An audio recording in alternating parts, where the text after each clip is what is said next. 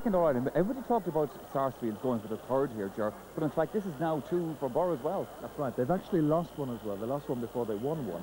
I thought it was a great team performance by Birr this afternoon, thoroughly convincing winners. In the end, I suppose the various injuries that Sarsfield's had going into the match, in particular Joe Cooney, he was far from 100% fit, and that, I think, unfortunately destroyed their chances in the end.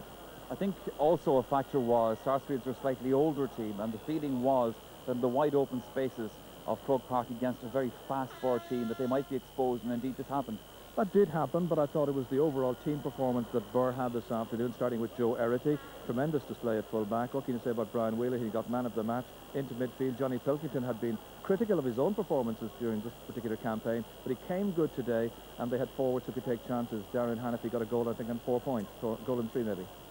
It was, I suppose, significant, Ger, that when some of the players came out here for interview afterwards, I mean, they were all so familiar to us. They were all household names, because this has a very large inter-county background to it, this Birr team.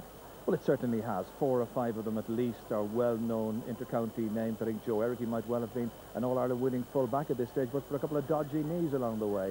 But they have great experience. It just goes to show, Michael, I think if you are serious about getting to a club final on St Patrick's Day, you've got to have a couple of county players in there who will perform on the day for you, and that's what Birr did today.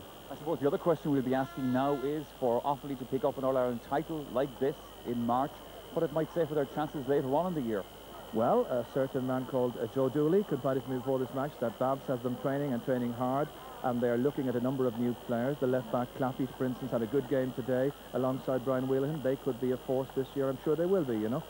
You can never rule an Offaly side out, and the championship is only just down the road. We're in the middle of the league, just starting up, and we're beginning to enjoy it already. All right, Ger, well, things looking good for Offaly. Hurling, we wonder if we've seen the last of one Joe Cooney, mind you, on the other side for Galway. Well, that's the Hurling taken care of, the football.